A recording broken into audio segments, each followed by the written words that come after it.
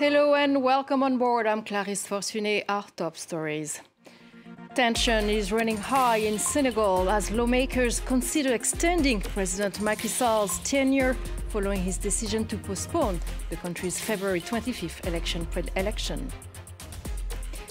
The African mining industry in Dakar is in its 30th year. South African president says investors need to ensure that communities around mines also benefit from the mining gains.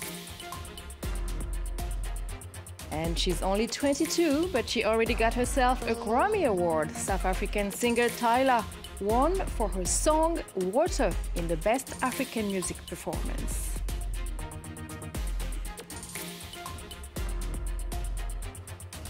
Senegalese lawmakers on Monday are debating President Macky Sall's bid for 6 months delay to February 25th elections.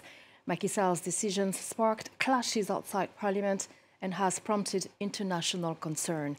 In Dakar, mobile internet is restricted and security forces used tear gas to disperse small groups of opposition protesters outside the National Assembly. Leo McGuinn has more. Fresh clashes in Dakar between demonstrators and police, with officers using tear gas to try and quell the protests on Monday. The latest scuffles took place in front of the National Assembly, where deputies were debating a controversial constitutional bill. They were discussing the 6-month postponement of the presidential election, which was announced on Saturday by President Macky Sall. News which protesters say that they will not take lying down. What's happening at the National Assembly is illegal. They are traitors. They have betrayed the Senegalese people. We elected them to the National Assembly to represent us, the Senegalese people. I don't think that the decisions that come out of the Assembly are suitable for discussion. They are not deputies of the people, but deputies of the President. The prospect of postponed elections triggered a wave of protests across the capital on Sunday, with clashes between demonstrators and the police, who made several arrests. The government has since restricted mobile internet access in an attempt to temper the dissent. This is the first time since 1963 that a presidential election has been postponed in Senegal, a country that has never experienced a coup d'etat. And our correspondent Sam Bradpeace reports from Dakar, where he's been following the situation. MPs are yet to approve this law that would fix a new presidential election date here in Senegal. The new date proposed is August 25th, 6 months later than originally scheduled. Opposition MPs are trying to block the legislation, arguing that the poll should be held on February 25th, as originally scheduled. All of this, of course, follows an announcement from the President Macky Sall over the weekend. Macky Sall is arguing for the elections to be postponed indefinitely because of what he cited as corruption allegations against the country's constitutional council. That's a body which effectively oversees the electoral process. And Macky Sall says that a full investigation needs to be launched, otherwise there's no way to guarantee fair and credible elections. Opposition figures and members of the public that we've spoken to have cited this as a constitutional coup d'etat. They see it as a power grab from the president. The police, meanwhile, have been cracking down hard on dissent using tear gas. Hundreds of opposition figures remain in prison. The press is under attack. The police are preventing journalists from doing their job on the ground. For many, the state of Senegalese democracy has simply never been so perilous. And long held as a model for African democracy, Senegal has not been immune to political crisis. The 2019 presidential elections were marred by the exclusion of several candidates, and again in 2024, with the rejection of opposition leader Ousmane Sonko's candidacy that sparked widespread riots. Laurent Bersécher. December 2018, Senegal's Constitutional Council rejected the candidacies of Karim Wade, the son of former President Abdoulaye Wade, and of former Dakar Mayor Khalifa Sall. Both had been previously sentenced for corruption and were barred from running in the upcoming presidential election. On February 24, 2019, Macky Sall was re-elected with 58% of votes. 5 years later, in January 2024, the Constitutional Council once again rejected the candidacy of Karim Wade, whose double French-Senegalese nationality made him ineligible to run for president. The council also barred opposition leader Ousmane Sonko from running, citing his recent judicial troubles. Sonko's sentencing in June 2023 for defamation had sparked massive riots across Senegal, in which several people lost their lives. The opposition leader, who denounced a political scheme to discredit him, had appealed the ruling, but the decision was upheld by the Supreme Court, excluding him from the election. And for more analysis, my colleague Tom Burgess-Watson talked a little bit earlier to Douglas Yates. He's a professor of political science at the American Graduate School and expert in African politics. It's the official pretext, but I don't think anybody believes them, that there was a problem with the constitution of the Constitutional Court, that he wanted to make sure the court was seen as unbiased. But here, there's nothing but a perception of bias. So if that was his idea, it was a failure. Rather, the reports that are coming out from kind of the behind-the-scenes press is that there's pressure from his own camp.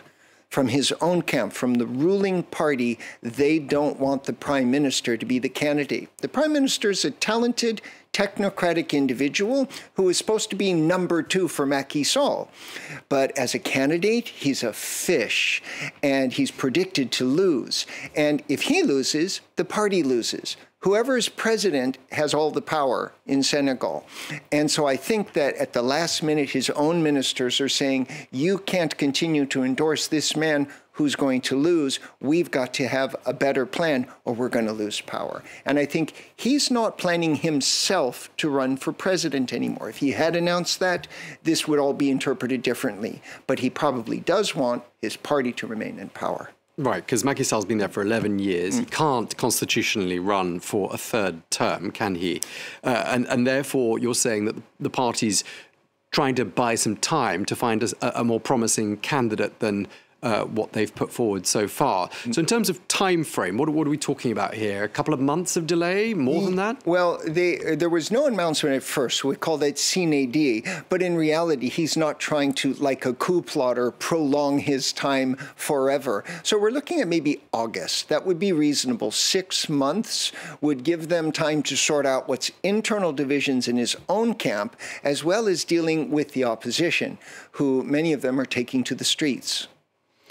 And of course, Senegal is a rare country in the region where it is, in West Africa. There have been lots of coups in that part of Africa. And yet Senegal, since independence from France in, I believe, 1960, has managed not to witness any coups. I mean, could that be about to change? Well, some people are afraid of that, and it's a real concern because we've had coups in Mali, coups in Burkina Faso, coups in Niger, coups in Guinea, and in Central Africa, coups in Gabon. There's been coups all around, but Senegal is unique. It's had 3 peaceful transitions of power. 1982, Abdou Diouf came to power in a peaceful transition. After that, 1999, we had Abdoulaye Wade came to power in a peaceful transition. And in 2012, Macky Sall came to power in a peaceful transition. That's 3 turnovers.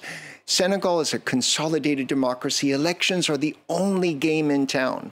So I do not believe, I strongly do not believe, if the past is any indicator, that there will be a coup d'etat in Senegal. Rather, things will calm down and there will be elected a new president. Okay, so you sound quite optimistic that this will blow over.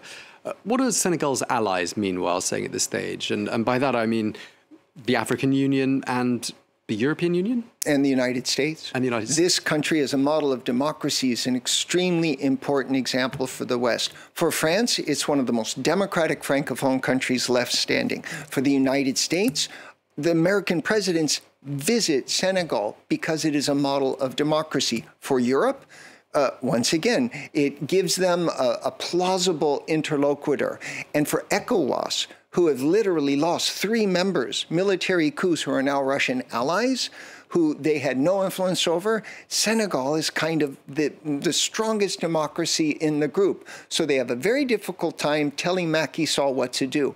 In addition, because he is not presenting himself for office. So they're trying to encourage Senegal to schedule elections, but I don't think they think this is going to be like a military regime that's clinging to power. A few more months, and we should expect to have elections, and after that, a new president democratically elected, either from the government or from the opposition. Okay, and just lastly, we haven't got much time left. Macky Sall's report card. He's been there 11 years. Has he done a good job? My view is economically, he did a good job. That is, he's created economic growth. He's dealt with serious issues like the food crisis. He managed COVID during confinement. And he's also brought Senegal into a new sector, which is oil, a dangerous sector with an oil curse, but one which provides the government with revenues to do on social spending. He created gender parity in the legislature. He appointed the first female prime minister. If he had not thought of running for a third term, he probably now would be watching his endorsed successor take office and would have enjoyed a wonderful reputation with policy accomplishments. But he made the critical error of the temptation of power. In South Africa, the African mining Indaba is celebrating its 30th anniversary under the theme Embracing the Power of Positive Disruption, a bold new future for African mining. The 4-day conference will lead discussions on the industry across the African continent. Our correspondent Eunice Masson was at the opening.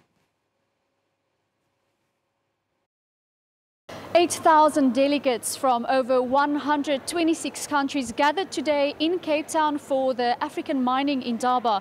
Opening this international event, South Africa's Mineral Resources Minister Gwedi Mantashe called upon all African nations to work together to compete on a global stage. We hope that we will engage from this year's mining endeavor with renewed vigor and commitment to invest in Africa's new mining order that is geared towards making African mining industry a significant global competitor. We can't avoid that. African countries must work together to ensure that we get that. In South Africa, the mining industry contributes 7% towards the GDP and makes out 60% of the export value. It's the backbone of the economy of South Africa, yet it experiences a lot of challenges and constraints like energy, logistics and crime. And there have been calls to modernize the online mining system known as the cadastre system. Today, Minister Mantashe announced that it will take 12 months to set up this cadastre system, hoping to encourage mining investment in the country. And this Monday was a national day of mourning in Namibia as tributes continue to flood in after former President Hage Geingob passed away on Sunday. Langolo Mbumba, the former vice president, was inaugurated as his successor until next elections due later this year.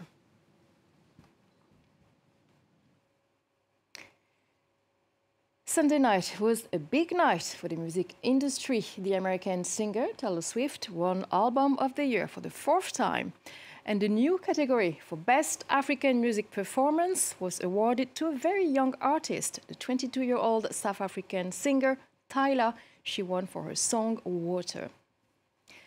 Let's listen to a bit of her song Water. Can you snatch my soul from it? Don't wanna wait, come take me where I ain't been before. Can you blow my mind? Set off my whole body, Make me sweat, make me harder, make me lose my breath, make me quiet. 我一定是。有什么事情我肯定就烦的事情啊，首先烦的事情我一定是第一时间找他。他呢现在过得很好，都没有离开你，只是换了一种方式陪伴你。